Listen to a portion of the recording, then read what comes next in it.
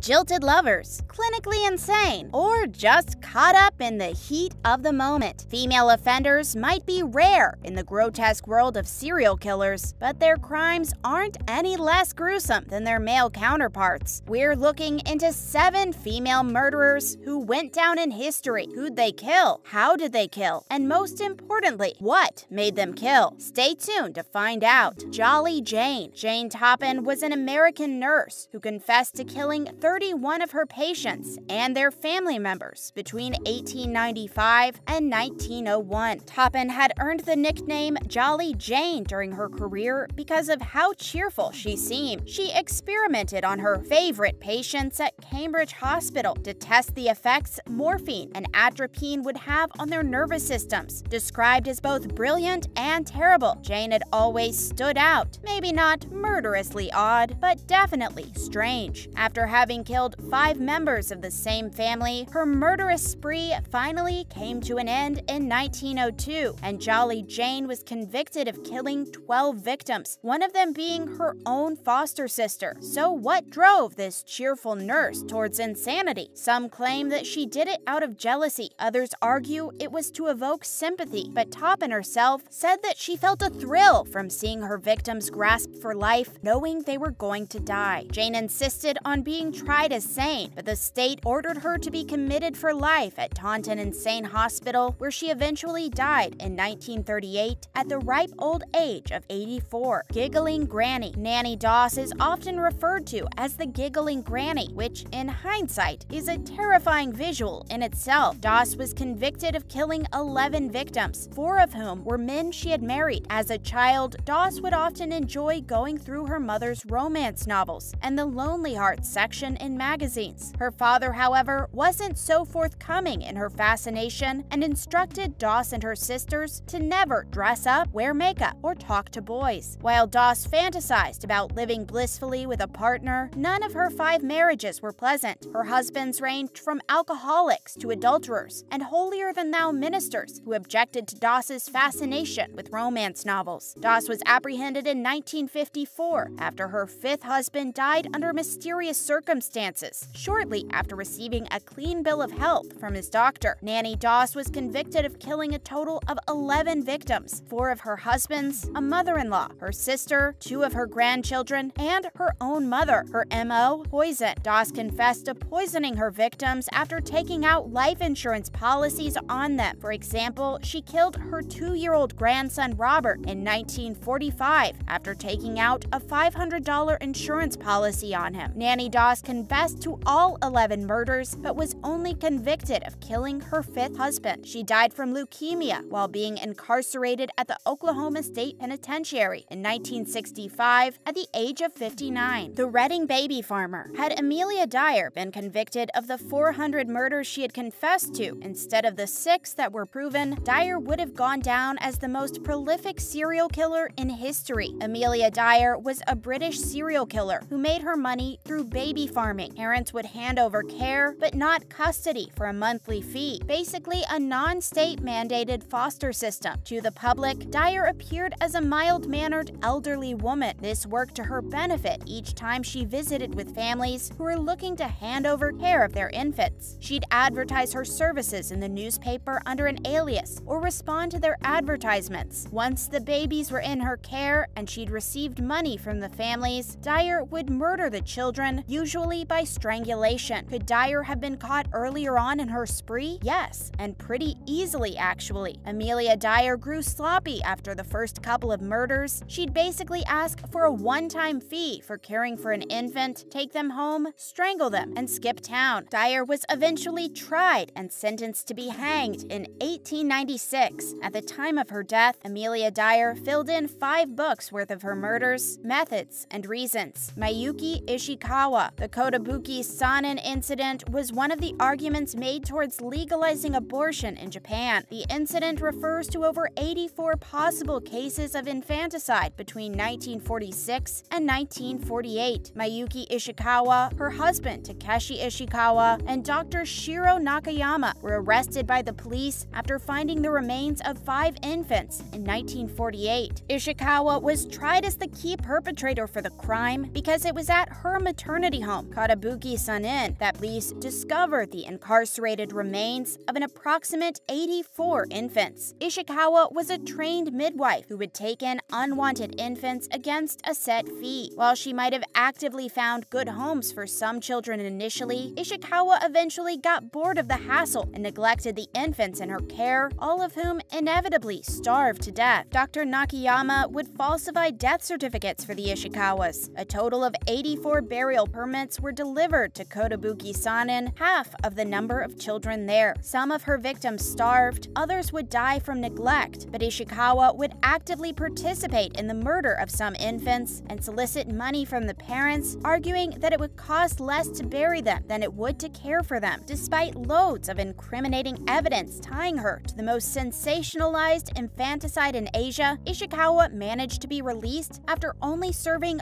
4 years in prison. What's even more surprising is that she went on to work as a realtor under the same name and from the same location as her crimes until her death in 1987. Maker of Correggio, Leonarda Cianciulli might not be remembered for having the highest kill count, but she definitely had one of the strangest methods of disposal, turning her victims into soaps and tea cakes. Born in Avigliona in Italy, Cianciulli was highly superstitious. She claimed her mother had cursed her following her marriage and that the curse contributed to rifts in her marriage. She also frequented palmists and fortune tellers who would deliver harrowing tales of misfortune. Surprising. None of this was particularly worrisome, but when Cianciulli's oldest and favorite child, Giuseppe, was set to serve in the Italian military, she resorted to human sacrifices to keep her son from leaving. Cianciulli killed 3 middle-aged women from 1939 to 1940. Her MO was pretty straightforward. She lured the women under the false pretext of a job or marriage, drugged their wine, and murdered them with an axe. Your usual run-of-the-mill serial killer, right? Wrong. Cianciulli drained her victims' blood in a basin, chopped their body up into pieces, and would then wait for the blood to coagulate before mixing it in her recipe for tea cakes. She would then melt her victims' flesh with caustic soda to make soap. Cianciulli was eventually caught and confessed to all 3 murders. She died in 1970 at the age of 77. Eileen Wuornos. Charlize Theron's portrayal of Wuornos in the 2003 biopic Monster was nothing short of a masterpiece. Monster tells the story of one of America's most notorious female serial killers, Eileen Wuornos. Wuornos left home at the age of 15 after enduring years of abuse at the hands of her maternal grandfather. Wuornos had been legally adopted by her maternal grandparents alongside her brother after her father had killed himself and her mother had abandoned them. Supporting herself and her live-in partner through sex work, Wuornos claimed to have killed a total of 7 men over the span of a year whom she claimed tried to sexually assault her. She would later be found guilty of 6 of the murders, although Wuornos admitted to all 7. She did, however, retract her original plea of self-defense, claiming that only one of the men assaulted her, the others only tried to. Eileen Wuornos was executed by lethal injection in 2002 following her last meal, a cup of coffee. The Old Lady Killer. When Juana Barraza was a young girl, her mother traded her for 3 bottles of beer to a man who violently assaulted her. Barraza's relationship with her alcoholic mother was turbulent and traumatic, something Barraza was never able to recover from. Despite becoming an acclaimed professional wrestler, successful in her own romantic relationships, and having children of her own, Barraza maintained a disdain for women who fit her mother's description. Mexico's most prolific female serial killer would then go on to murder between 40 and 48 elderly women from the 1990s until finally being apprehended in 2006. Barraza's method of killing was either asphyxiation or traumatic injury. How did Barraza manage to evade capture for so long? Despite investigators referring to the culprit as cunning and collective, Barraza was sloppy in her skills. She only managed to evade capture because investigators would explore every route besides the obvious. For example, the prime suspect was considered to be either male or a trans female, owing to Barraza's build, or how investigators tried linking Jean-Baptiste Greuze's painting Boy in Red Waistcoat to an otherwise obvious case. For her crimes, Barraza was sentenced to 759 years in prison at Santa Martha Acatitla, of which she has served served 13 years. And that concludes our video. Who'd we miss? And who'd you like an entire video on? Make sure you let us know by commenting down below. Thanks for watching!